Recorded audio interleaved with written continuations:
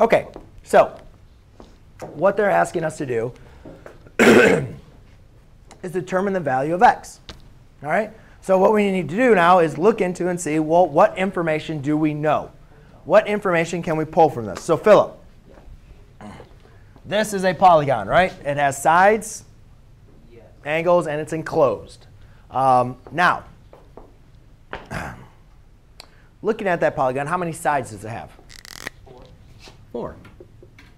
So since it has 4 sides, by using our interior angle sum theorem, we can say that the number of degree measures in here is going to be n minus 2 times 360 degrees, right? That's the sum of the interior angles. So 4 minus 2 times 360 degrees is 2 times 3. Oh, I'm sorry, 180. What am I doing? I was just getting the answer in my head. So 2 times 180 is going to be 360 degrees. What that means, Elizabeth, is this angle plus this angle plus this angle plus this angle equals 360 degrees. So we need to find the values of x.